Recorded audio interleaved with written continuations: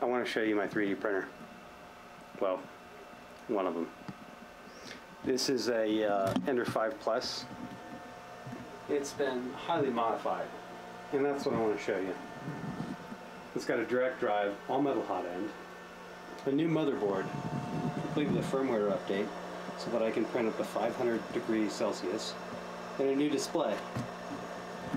And I'm printing 3DX Tech carbon fiber polycarbonate, and I'm printing a little brake handle for my kid's scooter. I keep this one in my garage because it's just big. You'll see.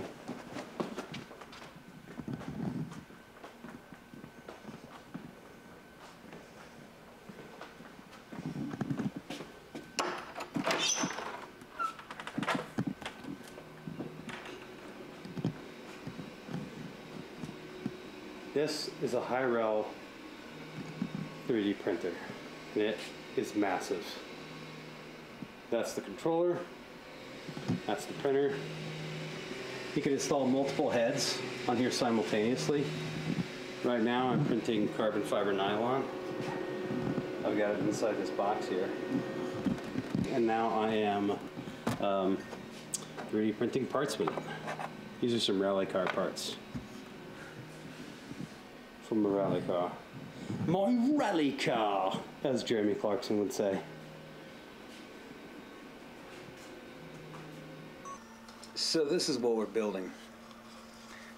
This is a 3D printed 9mm that takes a Glock magazine and is semi-automatic.